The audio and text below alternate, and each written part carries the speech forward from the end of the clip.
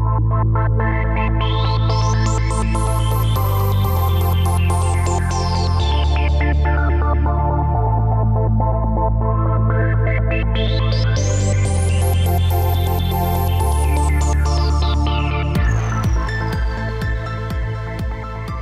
is Seeking Delphi, episode number 50, Future Minds with Richard Yonck.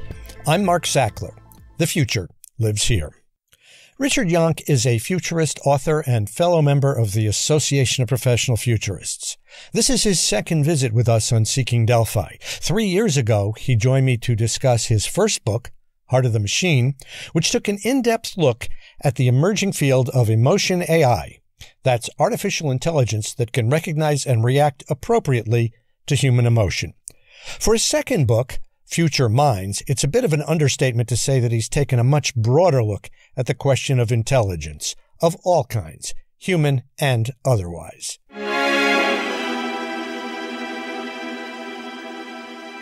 So always a pleasure to welcome back author and fellow Association of Professional Futurists member Richard Yonck. Richard, thanks for joining me again on Seeking Delphi.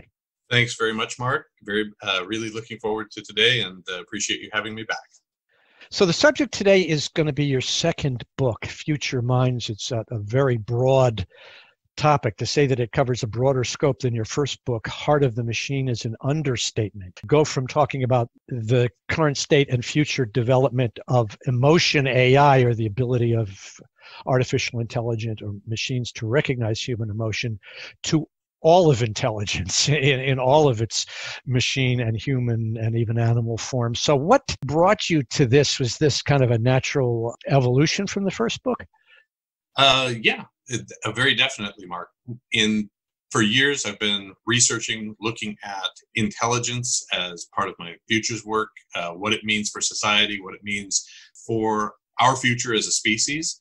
And there's a lot of different directions, a lot of different aspects to this that need to be explored, I feel. After the last book, after Heart of the Machine, it definitely went into different aspects of AI and where that could ultimately go, some aspects about future superintelligence and AI consciousness, which we may talk about a little later. But in sort of extending or moving on from that, I felt that this is a much bigger topic. It's something I wanted to explore in terms of what it means for the universe, what it means for us. We've had some big questions for a very long time about what is our place in the universe? Are we alone? Is it teeming with other species and intelligences that we may one day meet? All of that remains very much speculation. It's very, very difficult at this point for us to know. So in terms of beginning the book, a book about intelligence, I wanted to really ask the first very basic question: what is intelligence anyway? And so that's where it all begins from. And I'm happy to talk about that in some detail if you want. Well, in terms of where it begins from, that calls up the whole scope of this book. And to say that it's bigger in terms of subject matter, it's immense in terms of time, because you literally cover the entire life of the universe from the Big Bang to its potential demise trillions of years in the future. So I'm wondering why such a broad scope, and how can the average reader relate to such an expanse? Well, ideally, as a writer and a science writer, I try to make it approachable for readers of all different, wherever they come from in terms of prior knowledge and so forth. And in terms of why the scope, though, we often, when we talk about AI, we usually start from the middle of the 20th century. When we talk about intelligence, very often we're looking at the beginnings of our own species. We can obviously look back further at how it originates in other biological species. But in terms of why it exists, it feels like there's a need to go back to first principles. So when you talk about the word intelligence, it refers to all kinds of different things in our world, in our society, in our ecosystem. And this is in part because intelligence is what AI pioneer Marvin Minsky used to call a suitcase word, a term that's used for all kinds of different purposes and meanings, and therefore it has many different connotations and associations. So for this book, I began looking at first principles, which really takes you back to the beginning of the universe, and the very basic trends that a lot of different science and research, physics, complexity, other fields have begun to uncover suggest that there are some very interesting commonalities that might be what's driving a lot of this right from the start. You can, when you look at what occurs within thermodynamics, energy flow, probability, there are these pockets of complexity and organization that form over very long spans of time, but it happens very consistently. And it's not something we recognize as intelligence early on, but it's essentially forms of optimization that are trying to outcompete other forms, whether they're organic or not. And ultimately, those that are the most successful, those that promote what I call and what some physicists call future freedom of action, is the idea that they are able to actually promote in one manner or another their own continuation into the future. And that is what ultimately we start to recognize as intelligence.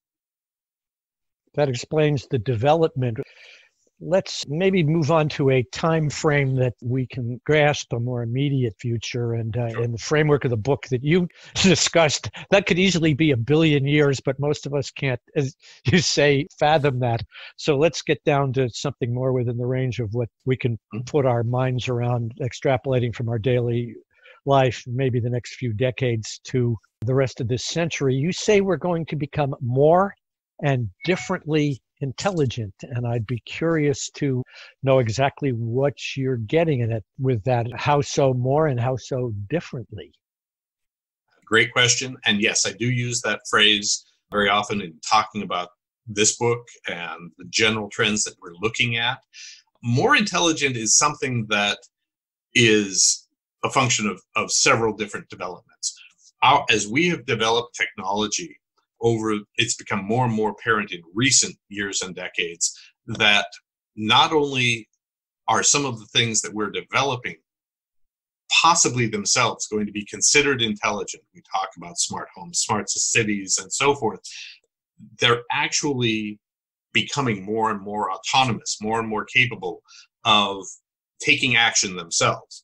But when you combine this with our own intelligence, whether you're blending it or augmenting it, whether you're using a computer or a smartphone or other devices that may, over time, integrate even more closely with us, these are ways that we ourselves are going to become more intelligent. As far as the differently intelligent, it's a recognition that AI is not going to replicate human intelligence.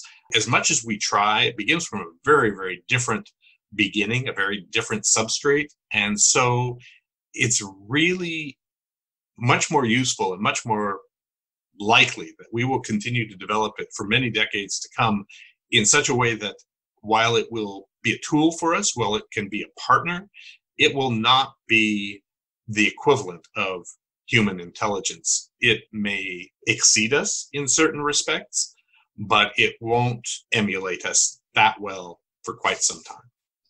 That kind of conjures up to me an image from, I think, when you really start to get into what you call next milestones, what's going to be happening in the more immediate future over the next few decades. A scenario that you called up here, and your scenarios, I remember from Heart of the Machine, you have some pretty provocative ones. You have a scenario with a woman actually marrying an artificially intelligent robot, which sounds like they are pretty human-like, but that's maybe a debate for a different discussion.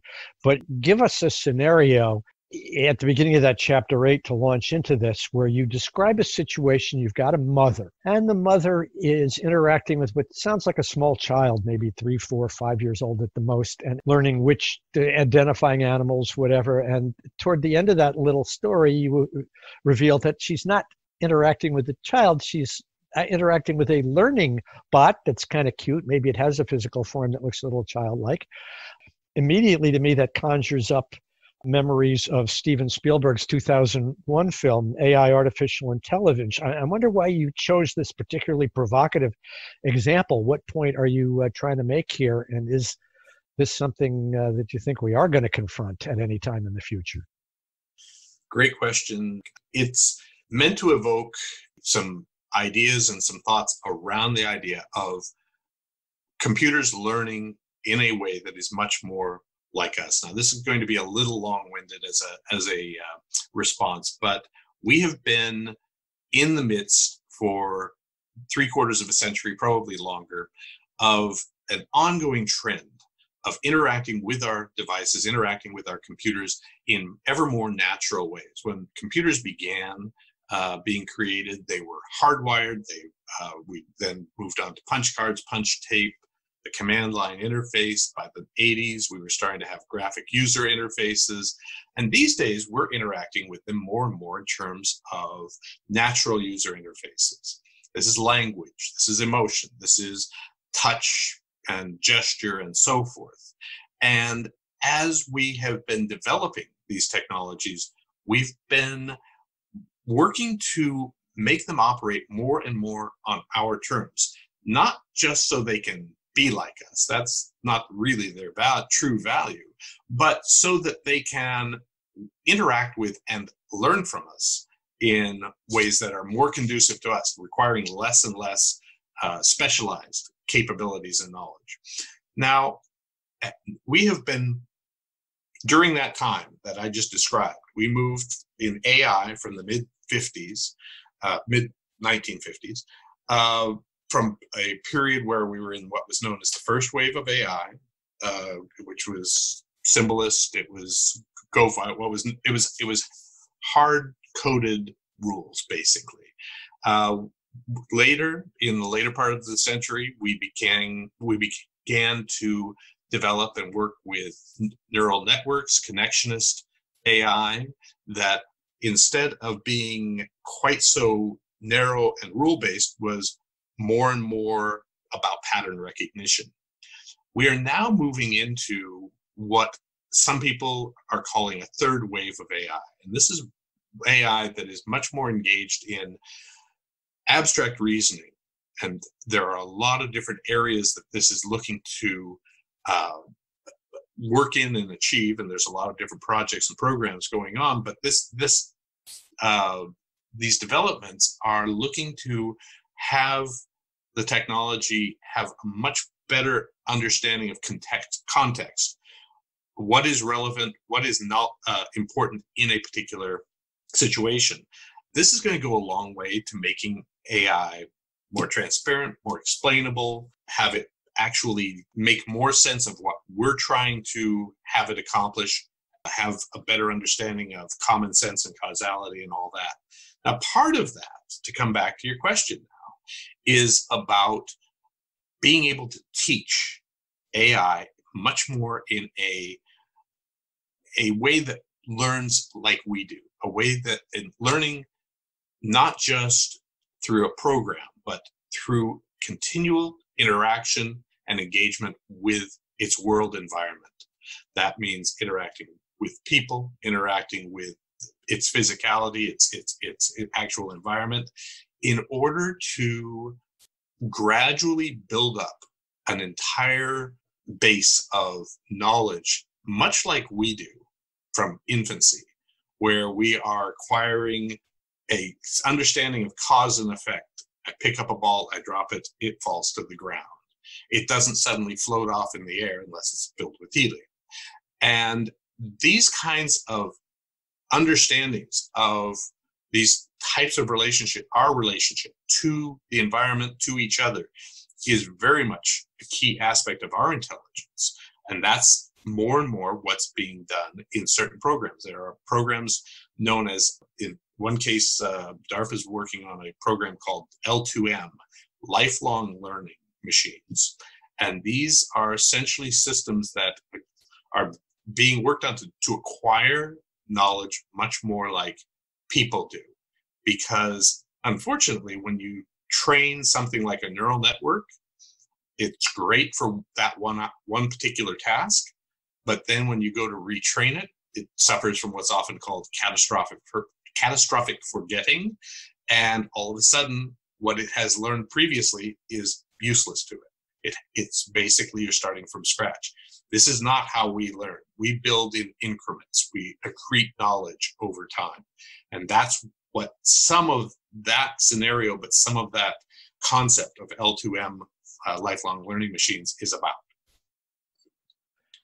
Well, that immediately recalls particularly some discussions I've had on this podcast with Jerome Glenn from the Millennium Project about the distinction between narrow artificial intelligence and general artificial intelligence. And of course, narrow artificial intelligence can be programmed to do better than a human in a very narrow field, playing chess or Go, maybe doing scheduling, for example.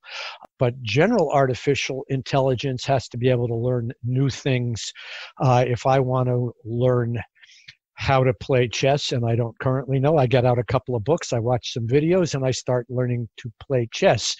If I want to learn auto mechanics, I can do something similar. Generally, AI hasn't been able to do that. Now, it sounds to me like what you're discussing with the lifetime learning, is that the bridge to the next step of general AI, or we still have some way to go beyond that?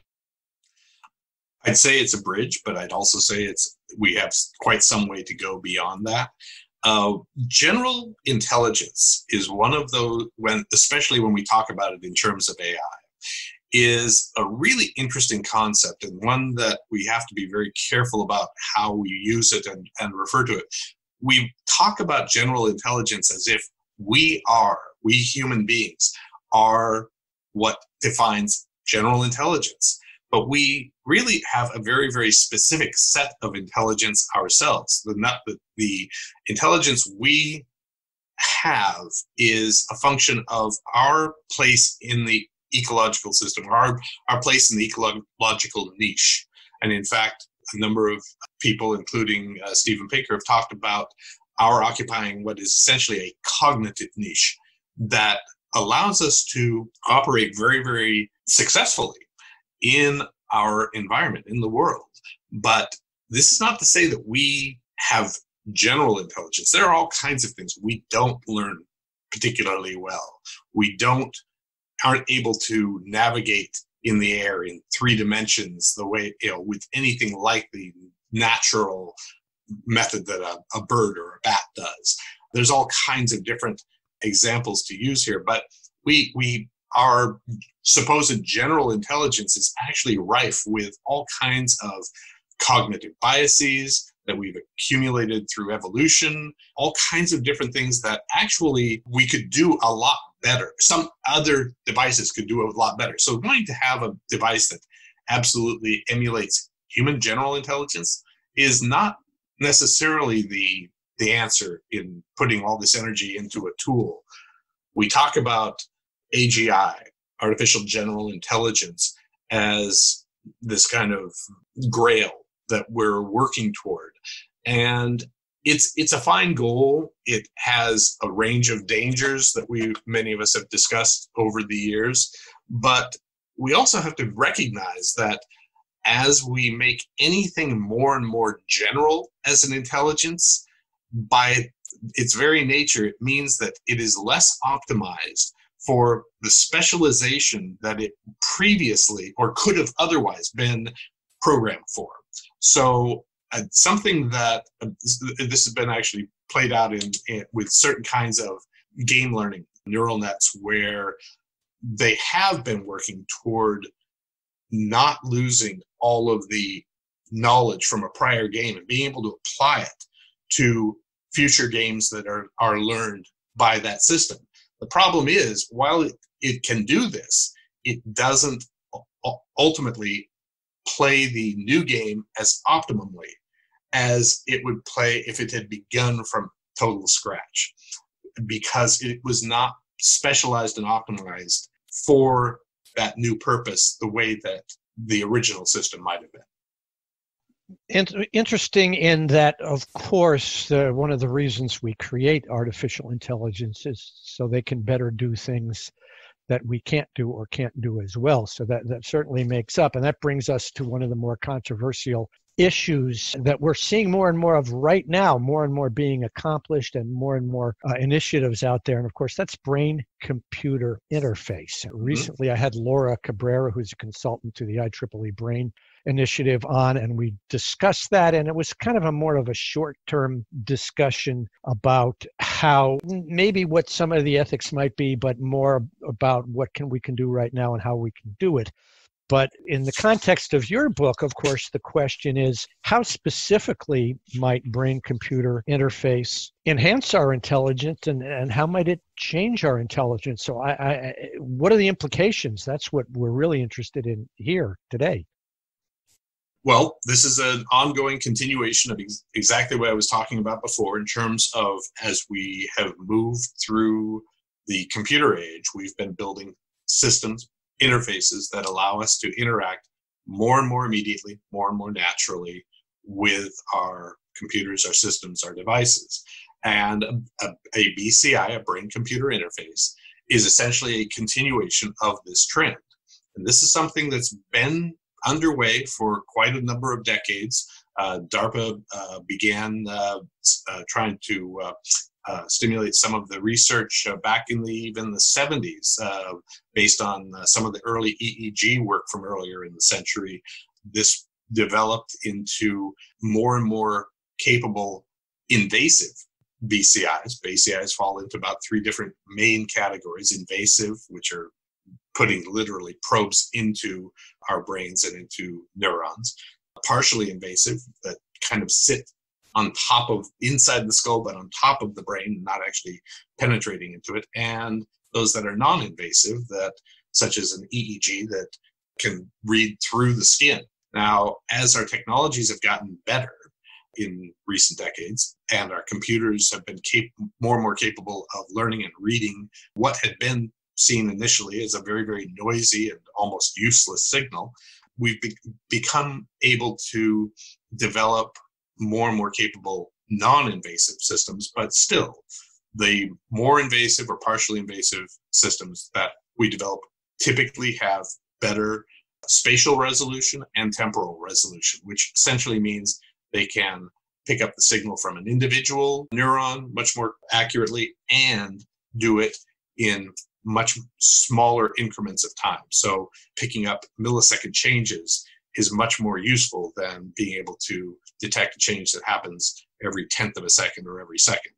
So all of those contribute to the benefits of different aspects of BCIs. And right now, work has been done for a few decades now where we have systems that can help replace and repair lost physical and cognitive function, systems that can be used to operate wheelchairs, prosthetics, neuroprosthetics, being able to communicate on a computer screen for people with locked-in syndrome to actually be able to communicate and interact through that.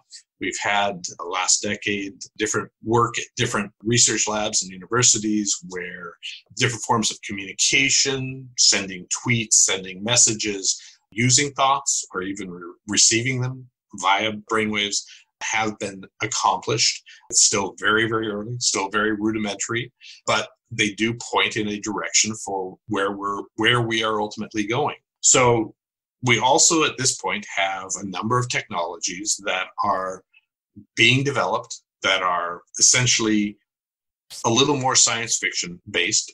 Elon Musk has the Neuralink company working on Neuralace.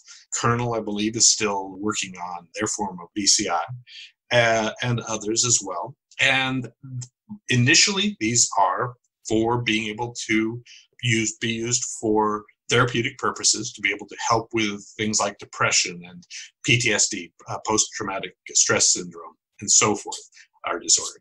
All of these are really important and good end uses, but these companies also have stated that they ultimately want to see this as a means of enhancing our own capabilities, being able to integrate and tie our thoughts into other resources, other computing capabilities, and so forth. While that sounds very dehumanizing and science fiction based, really, that's just one more step away from what we're talking about with interacting with our smartphones, interacting with smart glasses, and so forth. It's just that we're using thought instead of touch or eye movements and so forth. Well, that kind of brings us to one last question here, going back to the Elon Musk Neuralink, because one of his claimed motivations for that, based off of his and maybe Stephen Hawking's warning that artificial intelligence may become a threat to us if it outstrips us, and he thinks maybe we can control it better by merging with it. And that also suggests the question of whether the hard question of consciousness, will it become conscious, or can it be a threat even if it's not conscious? I'm just curious in general, your thoughts on those ideas, or is it just too far out there at this point? Well, it's too far out for a lot of general day-to-day business thinking and so forth. But as a futurist, that is really what we do. We explore where are things going, how can they develop, try to understand what are the potential ramifications early on in order to protect ourselves down the way. There's a lot of different benefits to that, and this is certainly a serious enough potential development that we need to be talking about and exploring it.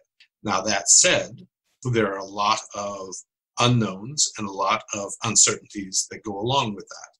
Will we achieve some level of artificial general intelligence that ultimately takes off, self-improves, becomes what is known sometimes as a superintelligence? That is still out. It's really hard to say if we're actually going to achieve that. Part of that, the reason is, especially for things like consciousness, is that we may not be beginning from a fundamentally basic and intelligent enough component. A transistor, a set of transistors, a set of circuits, no matter how well you emulate something like a neuron, is not capturing all of the necessary, all of the features and aspects and functions of that. Be able to do that, we literally have to break it down and recreate a neuron almost at an atomic level. Do we need to be able to have that level of emulation? That's another question. There may be certain points where we actually achieve certain levels of intelligence. We may not necessarily shift over to something that is fully conscious or that we would recognize as conscious. And then, of course, we also get into the whole question of how can we know that a system or a machine is conscious. We talk about that that problem with regard to animals, and even some philosophers have gone into what's known as solipsism, where they question, well, we really can't know that anyone else is conscious, and that sort of gets into some rather silly aspects of philosophy, really. But ultimately, we can't measure something as subjective as consciousness in a machine, and whether or not it tells us it's conscious may or may not actually be true. And I have to say that that's been one of my points as well, and I hope to have somebody on to talk about in detail that in the near future. But how do you know that it's just not doing a good job of acting like it's conscious? And it's not exactly the same thing as human solipsism, because we know at least that everybody else is hopefully made out of the same flesh and blood that we are, and they are different regardless of how intelligent they are. Well, Richard, as always, it is a pleasure to have you on. Future Minds was a pleasure to read, and I encourage all of our audience to seek it out and seek all of Richard's thinking out, because it is very insightful in these areas. So thanks again. Thank you so much, Mark. It's been a pleasure, and I appreciate your talking to me about Future Minds.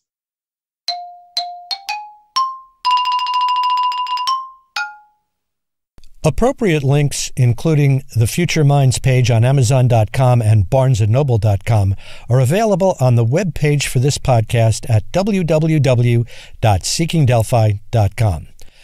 I, for one, am looking forward to Richard's next book, wherever that might lead him and us. Be sure to subscribe to Seeking Delphi on Apple Podcasts, Player FM, or YouTube, and to follow us on Facebook and Twitter. Thanks for joining me. Here's to the next 50 episodes. My technical assistant is Mohammed Maroof. Until next time, I'm Mark Sackler.